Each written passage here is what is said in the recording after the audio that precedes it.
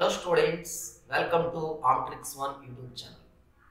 ఇవాళ వీడియోలో మనం డిస్కస్ చేయబోతున్న కాన్సెప్ట్ ఏంటంటే ఎస్ఐ కానిస్టేబుల్ ప్రిలిమ్స్ ఎగ్జామ్స్ కు సంబంధించిన టాప్ 5 ఇంపార్టెంట్ క్వశ్చన్స్ ని డిస్కస్ చేయబోతున్నాం. సో ఎవరైతే ఎస్ఐ అండ్ కానిస్టేబుల్ ఎగ్జామ్స్ కి ప్రిపేర్ అవుతున్నారో వాళ్ళు తప్పకుండా ఈ వీడియోని చూస్తే కన్ఫర్మ్ గా మీకు మార్క్స్ వస్తాయండి.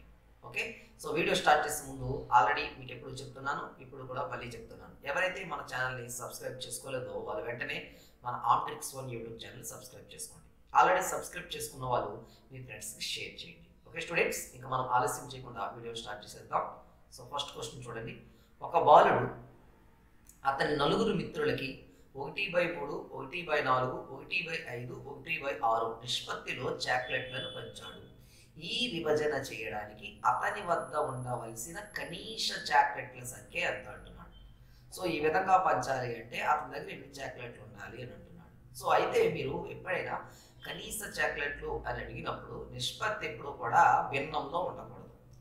భిన్నంలో ఉండకుండా మామూలుగా నెంబర్ లాగా ఉన్నప్పుడు ఆ నెంబర్లన్నీ కలిపేస్తే ఎంత వస్తుందో అదే ఆన్సర్. సో దానికోసం ఏం చేస్తున్నారంటే మనకి 1/3, 1/4, 1/5, 1/6 ఇచ్చాడు కదా. ఈ 4 నెంబర్లు, హారంలో ఉన్న 4 నెంబర్ల కాసాగు ఎంత? 3, 4, 5, 6ల కాసాగు 60. ఈ 60తో ప్రతిదాన్ని గుణించండి. 60/3 అంటే ఎంత? 20. నెక్స్ట్ 60/4 ఎంత వస్తుంది? 15. నెక్స్ట్ 60/5 12. నెక్స్ట్ 60/6 10. ఈ 4 యాడ్ చేయండి. 20 ప్లస్ 15 ప్లస్ 12 ప్లస్ 10 ఎంత వస్తుందండి? 57 వస్తుంది. అంటే ఈ నిష్పత్తిలో పంచాడు. 20:15:12:10లో పంచాడు అనమాట. సో ఎప్పుడైనా మీకు పార్ట్స్ అంటాం కదా, భాగాలు, ఆ భాగాలను కలిపితే ఎంత వస్తుందో అదే మినిమం నెంబర్. ఆ తర్వాత అంటే ఒక్కొక్క పార్ట్ 1 అని అనుకుంటే ఇది 20 పార్ట్స్, 15 పార్ట్స్, 12 పార్ట్స్, 10 పార్ట్స్ అంటారు కదా. సో పార్ట్ అంటే 1 అని పెట్టుకుంటే కనుక మీకు కలిపితే ఎంత వస్తుందో అదే కనీస చాక్లెట్లు. అంటే అతని దగ్గర 57 చాక్లెట్లు ఉన్నాయన్నమాట. వాటిని 1/3, 1/4, 1/5, 1/6 నిష్పత్తుల్లో పంచాడు అనమాట. ఓకేనా. సో నెక్స్ట్ క్వశ్చన్ చూద్దాం.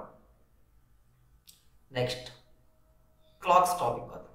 9:40 గడియారంలోని 2 ముళ్ళుల మధ్య ఉండే కోణం ఎంత? ఓకేనా. సో క్లాక్స్ లో బేసిక్లీ అడిగే వన్ ఆఫ్ ద క్వశ్చన్ అనమాట. మనకు ఆల్రెడీ మన దగ్గర ఫార్ములా ఉంది.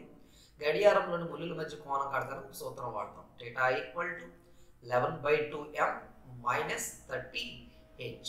సో m అంటే ఏంటి? మినిట్స్. అంటే మనకు చెప్పడం వల్ల ఇప్పుడు 9:40 అన్నాడు. ఇదేమో గంటలు, దీన్ని హెచ్తో చెప్తాం అవర్స్. ఇదేమో నిమిషాలు. నిమిషాలు అంటే ఇంగ్లీష్లో మినిట్స్ కాబట్టి ఎంతో రిప్రజెంటేషన్ చేద్దాం. సో మీకు ఆన్సర్ మైనస్లో వచ్చిన ప్లస్లో వచ్చినా మీరు ప్లస్ అని తీసుకోవాలి. అందుకే ఈ గుర్తు మాడ్యులస్.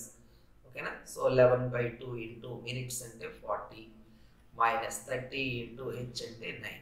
ఓకేనా. 2 ఇందులో 20 టైమ్స్ 220 మైనస్ 39 = 270. సో ఎప్పుడు పెద్ద దాంట్లో నుంచి చిన్నది తీయండి. 270లోంచి 220 తీస్తే ఎంత వస్తుంది? 50. సో కోణం ఎంత వస్తుందండి? 50 డిగ్రీలు అనమాట.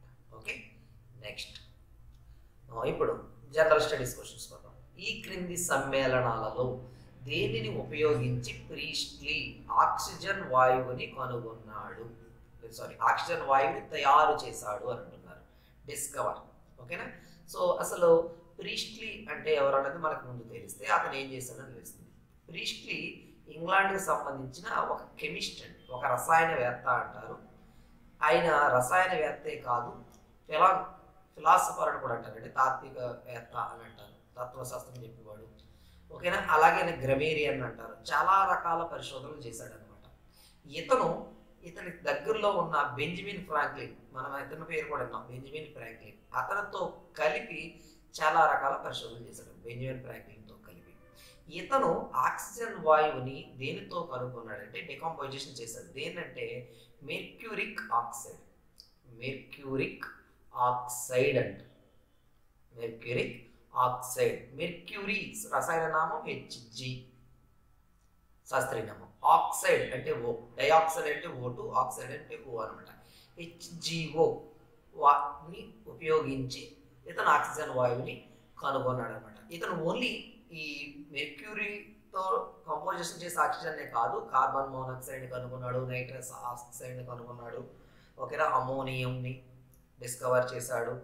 అలాగే సల్ఫర్ డైఆక్సైడ్ని, అలా చాలా రకాల మొత్తం 7 రకాల కాంపోనెంట్స్ని కూడా ఇతను డిస్కవర్ చేయడం జరిగింది. అలాగే కార్బన్ యొక్క సైకిల్ని కూడా ఇతను డిస్కవర్ చేయడం జరిగిందండి. ఓకేనా, పేరు గుర్తించుకోండి, ప్రీస్ట్లీ. అంటే మీకు ఆక్సిజన్ అడగవచ్చు, లేకపోతే కార్బన్ మోనాక్సైడ్ అడగవచ్చు, నెక్స్ట్ నైట్రస్ ఆక్సైడ్ అడగవచ్చు, చాలా రకాల క్వశ్చన్స్ అడగనుకోండి, నైట్రస్ ఆక్సైడ్ కూడా అడగవచ్చు అనమాట. సో మీరు గుర్తుపెట్టుకోండి. సో ప్రీస్ట్లీ ఆక్సిజన్ని ఏ విధంగా కనిపెట్టాడంటే థర్మల్ డికంపోజిషన్ ఆఫ్ హెచ్జిఓ అంటారు. Thermal decomposition. Okay, so answer హెచ్జిఓ. Next, 2018 సంవత్సరంలో భౌతిక శాస్త్రంలో నోబెల్ బహుమతి పొందిన మహిళ. 2018లో ఏ ఫిమేల్ పర్సన్కి, లేడీకి ఫిజిక్స్లో, భౌతిక శాస్త్రం అంటే ఫిజిక్స్ అనమాట, ఫిజిక్స్లో నోబెల్ ప్రైజ్ వచ్చింది అని అంటున్నారు. ఓకేనా, సో ఈ పర్సన్ ఎవరంటే డోనా స్ట్రిక్లాండ్ అండి. డోనా స్ట్రిక్లాండ్ ఈవిడ కెనడాకి చెందిన వ్యక్తి. ఈవిడ 2018లో సింగిల్గా తీసుకోలేదండి ఫిజిక్స్లో నోబెల్ ప్రైజ్. ఈవిడ ఇంకొక మేల్ పర్సన్తో తీసుకుంది. ఎవరంటే అతని పేరు గెరాల్డ్ మౌరు అనేసి. ఆ పర్సన్తో కలిపి ఇద్దరికి కాంబినేషన్లో మనకి ఫిజిక్స్లో నోబెల్ ప్రైజ్ ఇవ్వడం అనేది జరిగింది. వీళ్ళు చేసిన ఇన్వెన్షన్ ఏంటంటే యాంప్లిఫికేషన్. వీళ్ళు చేసిన ఇన్వెన్షన్ ఏంటంటే ప్రాక్టికల్ ఇంప్లిమెంటేషన్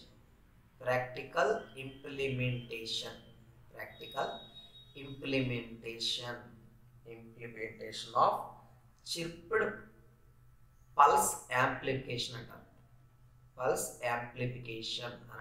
అంటే మీకు మన భాషలో సింపుల్గా అర్థం అవ్వాలంటే లేజర్లో ఉన్నాయి కదా, అల్ట్రా షార్ట్ లేజర్స్ అంటారు. అల్ట్రా షార్ట్ లేజర్లో ఓకే యాంప్లిఫికేషన్స్ని కొంచెం విస్తరణనే పెంచారనమాట. ఇప్పుడు చాలా చోట్ల లేజర్స్లో ఇదే ఎక్కువగా వాడుతున్నారు అనమాట. వీళ్ళు చేసింది 2018 నుంచి. ఓకేనా, అయితే ఈ యాంప్లిఫికేషన్, ఈ ప్రాక్టికల్ ఇంప్లిఫికేషన్ ఆఫ్ చిర్ప్డ్ పల్స్ యాంప్లిఫికేషన్ ఉంది కదా, దీన్ని కూడా వీళ్ళే 1980s ఆ టైంలో ఇంట్రడ్యూస్ చేసుకొచ్చారనమాట. 1980s టైంలో ఇంట్రడ్యూస్ చేసుకొచ్చి దాని మీద రీసెర్చ్ చేసి 2018కి వాళ్ళు దీన్ని ఇంట్రడ్యూస్ సాధించడం జరిగింది ఫైనల్గా. దాని ద్వారా వీళ్ళకి నోబెల్ ప్రైజ్ వచ్చింది. ఇద్దరికి కలిపి తీసుకొచ్చారు. మహిళ అని అంటే డోనా స్ట్రిక్లాండ్. ఎవరెవరికి సంయుక్తంగా వచ్చిందంటే Gerald మౌరు and Donna Strickland. Donna Strickland ఎక్కడికి చెందినవిడ? కెనడాకి చెందినవిడ. ఓకేనా, next question, pure maths question వద్దాం. మొదటి 300 సహజ సంఖ్యలను అంటే న్యాచురల్ నెంబర్స్ని టైప్ చేయడానికి ఒక టైప్ రైటర్లోని నెంబర్స్ని ఎన్నిసార్లు నొక్కాలి అంటున్నాడు. ఇప్పుడు మనం టైపింగ్ చేసినప్పుడు మీరు అబ్జర్వ్ చేస్తున్నప్పుడు అంటే మనకి 1 నుంచి 300 వరకు నెంబర్లు టైప్ చేయమన్నారు ఒక పేపర్ మీద. చేయమన్నప్పుడు మనం చేతుల్ని ప్రెస్ చేస్తూ టైపింగ్ చేస్తాం కదండి. చేతితో ఒక్కోసారి ఒక్కో నెంబర్ని ఒకసారి ప్రెస్ చేస్తూ ఉంటాం. అలాగే ఎన్ని నెంబర్లు అయితే అన్నిసార్లు చేయాలి కదా. సో అలా చేయాలంటే మొత్తం మీరు ఎన్నిసార్లు టైపింగ్ ప్రెస్ చేస్తూ ఉండాలి అన్నది క్వశ్చన్ అడుగుతున్నాడు. సో ముందు మనకి 1 నుంచి 300 వరకు ఒక అంకె ఉన్న నెంబర్లు ఎన్ని ఉంటాయి, 2 అంకెలు ఉన్నవి ఎన్ని ఉంటాయి, 3 అంకెలు ఎన్ని ఉన్నాయో తెలియాలి. సో 1 నుంచి 9 వరకు సింగిల్ డిజిట్లు వస్తాయి. మొత్తం 9 అంకెలు ఉంటాయి. ఓకేనా, 1 2 3 4 5 6 7 8 9 లెక్కేస్తాయి. వీటికి మనం ఎన్నిసార్లు ప్రెస్ చేస్తాం? ఒకసారే కొడతాం. 1 అంటే 1 టైం, 2 అంటే 2, అలా సింగిల్. అంటే ఎన్నిసార్లు నొక్కాం? 9 టైమ్స్. నెక్స్ట్ 10 నుంచి 99 వరకు 2 అంకెల నెంబర్లు ఉంటాయి. 2 అంకెల నెంబర్లు ఉంటాయి. అవి ఎన్ని ఉంటాయంటే మొత్తం 90 ఉంటాయి. 90. ఓకేనా, సో 9 పోగా 9 దాటాక 99 వరకు 90 కదా. ఈ 90ని 2 సార్లు టైప్ చేయాలి. ఇప్పుడు మనం 11 అని కొట్టాలనుకోండి, ఫర్ ఎగ్జాంపుల్ 1 1 అని టైప్ చేయాలి. 1 1 అని కొట్టాలి 2 టైమ్స్. అలా మొత్తం 90 నెంబర్లు కొట్టాలంటే ప్రతి నెంబర్కి 2 సార్లు కొట్టినట్టుగా 90 2 180 సార్లు టైప్ చేయాలి. నెక్స్ట్ 100 నుంచి 300 వరకు 201 నెంబర్లు ఉంటాయి. 201 అంటే సార్ మాకు ఎలా తెలుస్తుంది అంటే 300 నుంచి 100 తీసేయండి, తీస్తే ఎంత ఉంది? 200 కదా, ఎక్స్ట్రా ఒక నెంబర్ వస్తుంది అనమాట. అదే గుర్తు మీకు.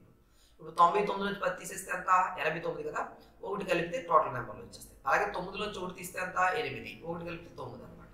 సో మరి 3 అంకెల నెంబర్ కొట్టాలి. 100 కొట్టాలనుకో ముందు 1 టైప్ చేయాలి, 0 టైప్ చేయాలి, మళ్ళీ 0 టైప్ చేయాలి. అంటే 3 సార్లు ప్రెస్ చేయాలి.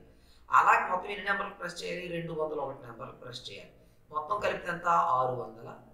సో మొత్తం కలిపితే 9 + 3 12 9 7 అంటే 792 సార్లు మనం బటన్ని ప్రెస్ చేయాలి. 792 సార్లు బటన్ని ప్రెస్ చేయాలి. దట్ ఈస్ ఆప్షన్ సి అనమాట. సో మొదటి 300 సహజ సంఖ్యలు టైప్ చేయడానికి మనం సంఖ్యా బటన్ ఎన్నిసార్లు నొక్కాలంటే ఈ విధంగా చేయాలి. మొదట సింగిల్ డిజిట్లు ఎన్ని వస్తాయి? 1 నుంచి 9కి 9, 10 నుంచి 99కి 90, నెక్స్ట్ 100 నుంచి 300కి 201. ఒక్కొక్క డిజిట్ అయితే ఒకసారి, 2 డిజిట్లు అయితే 2 సార్లు, 3 డిజిట్లు అయితే 3 సార్లు టైప్ చేయాలి. సో మొత్తం ఆన్సర్ ఎంత వస్తుందంటే 792, ఆప్షన్ సి అనమాట.